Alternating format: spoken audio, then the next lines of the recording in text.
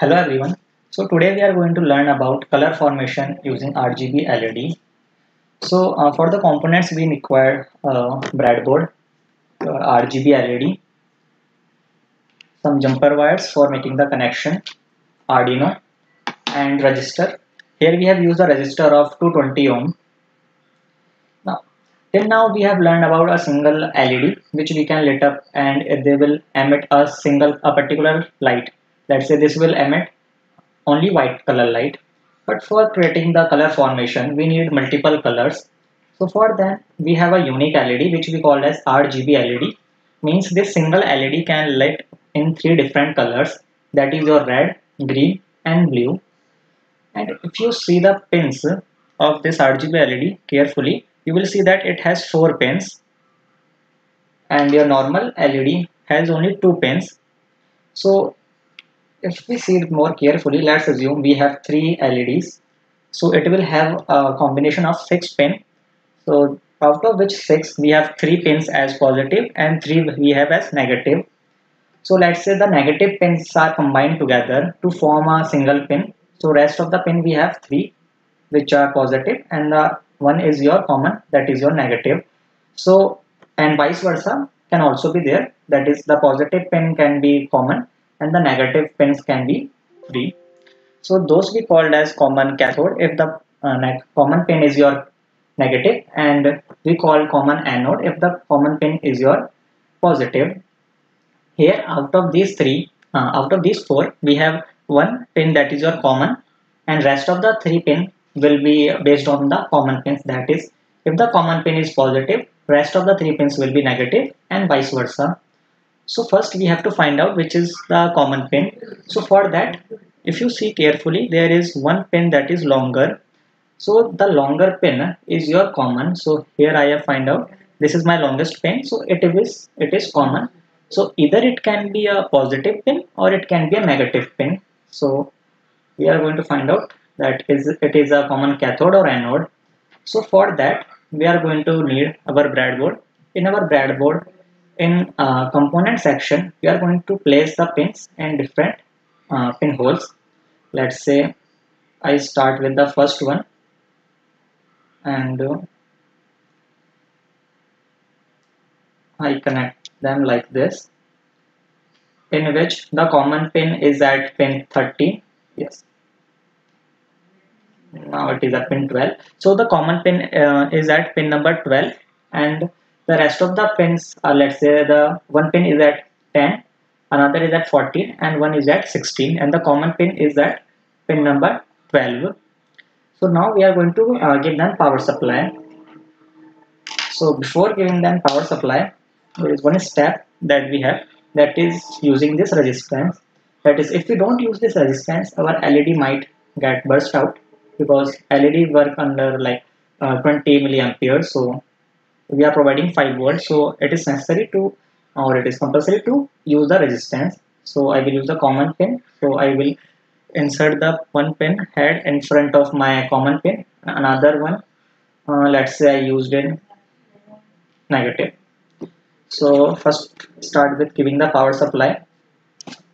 So I have, for the power source I have VCC and ground. So VCC will be your 5 volt and ground will be here you can see we have 2 ground. So we ground, then we have 5 volt. So 5 volt is connected with my red color wire. So I connect it to the positive pin and this brownish one is your negative or ground. So I will connect it with the negative pin. So here I have given them a power supply. Now what I have to do, I have to give the Arduino a power supply like this. You have to ensure that the resistance wire and your LED wires are not like touching with each other because they might get short. Now what we have to do, I will use one wire. So I have 2 cases for finding out either it is a common anode or common cathode, that is your hit and trial method. So I have only 2 possibilities, either it can be a positive or it can be a negative. So I assumed it is a negative because I used the negative pin or power supply and connected it my your resistance and give them with the common pin. So it is like completing the circuit. So it is a negative pin. I assumed it. I don't know it, but I assumed it. So if it is negative, so the rest of the pins will be your positive. So I have connected the positive pin with this green color, and let's say I connected with any one of them. Okay, so LED lights up. This means it is a common cathode pin because the negative pin is connected with the common pin. So it is your blue color. Let's connect with different pin, green. Then we have red. So red, green, and blue RGB LED. Now, what we want to do, I want to control it. So for that, I will use my Arduino. So first of all, let's go to my Arduino and upload this empty program so that the rest of the program which we have earlier go away. We can start with a fresh new. Okay. So I have uploaded an empty program, so there is no program already written over there. So for now, let's say I use the pin number 7, 8 and 9. So let's say 7, I connected with the first pin apart from the common one. So I have 3 pins. So I use 3 wires.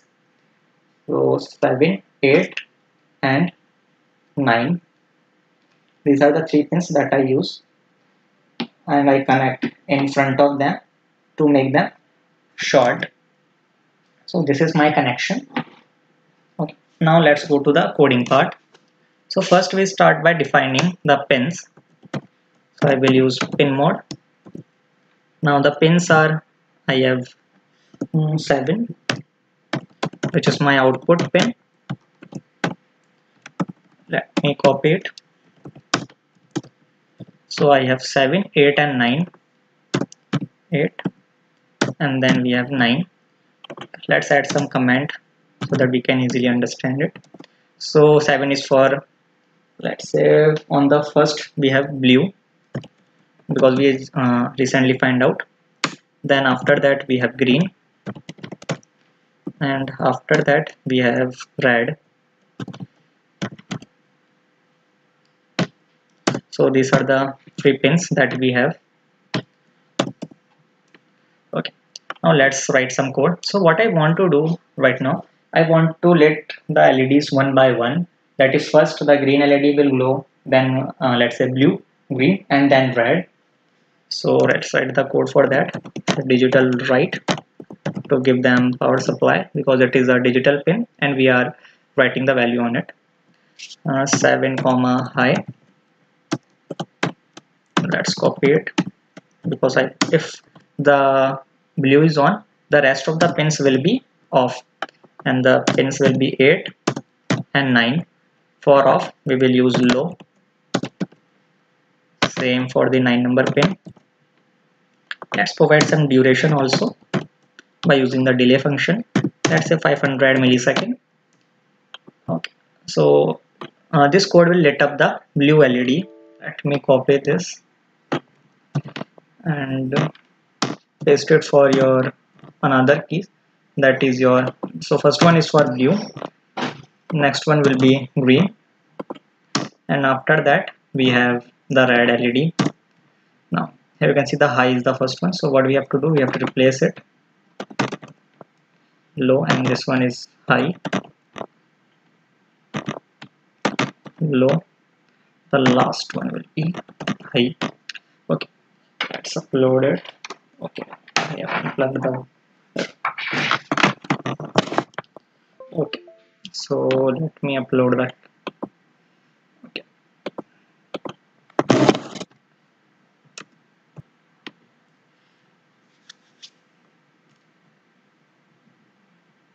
so it might take some time to upload your project. No need to worry.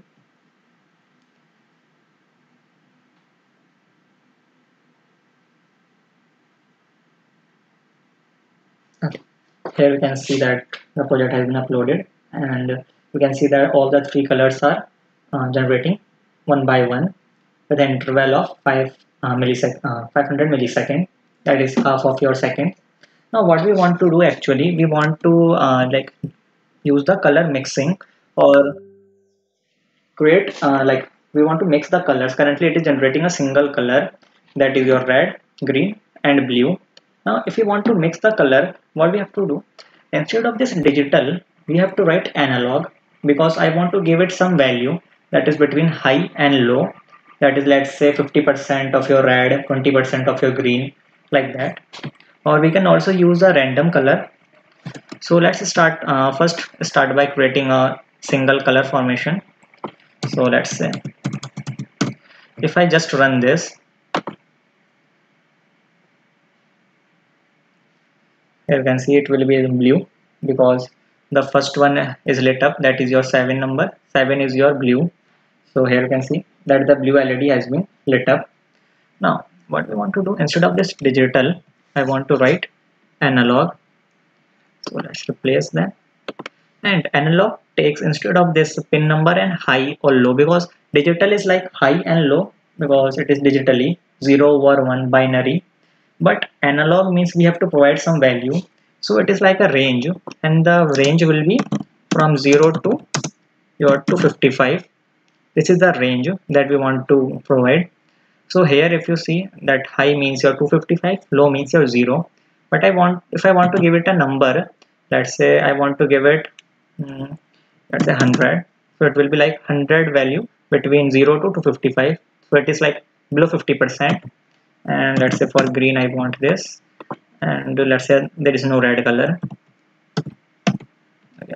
Now if I upload it, you will see that the color which is generating, it is a combination of your blue and your green. So here you can see it is like more greenish because the green value is 180, which is like larger. So if I reduce it, let's say it is also, let's say instead of 180 it is 80 only.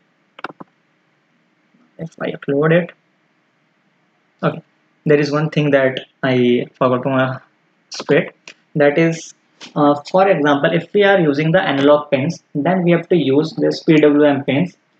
So here if you see carefully, you will see that in your Arduino you will have some pins which have waves structure in front of them. So those are called PWM pins. So if I list you down, it is like 3, 5, 6, 9 and 11. So I have to use those pins. So let's say blue I connected with 5. Then we have this green which is connected by 6. And let's say the red one is connected by 9. So I have to use these pins. So the pin are 5, 6, 5, below 1 is your 6, and after that we have 9. So this one is your 5, below 6, and it is already 9. Let's upload the code. Okay, here you can see it is like a color combination, like it is okay, I plugged out the wires.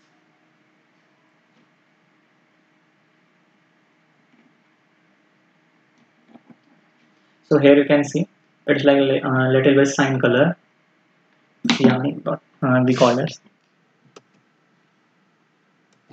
Okay. So now what we can do, apart from giving them a fixed value, we can also use the random function. Let's say which will pick a random number. So we know the range, that is 0 to 255. So we can write 255, that is your maximum value. Now let's comment it and do it for the both of your colors apart from your red. So when I run it, okay, let me run it, you will see that different color illusion is creating apart from this particular color. So here you can see that different colors are being glowing.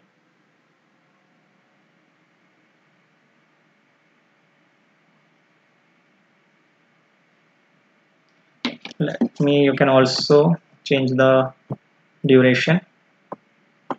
Let's say I increased it from half a second to 1 second, and control use the shortcut for uploading the code, so it will stay for more time. Here you can see, so like currently the light is like little bit bright in my side, so you cannot like clearly see, but if you see like here it is like fluctuation, which means it is generating different kinds of color patterns. So it will choose a random like value. So every time it will run, because it is in a loop, after 1 second it will have a unique value of your blue, a green and a red, so it will create a unique color. So that's it for today's session. In our upcoming session we will learn more.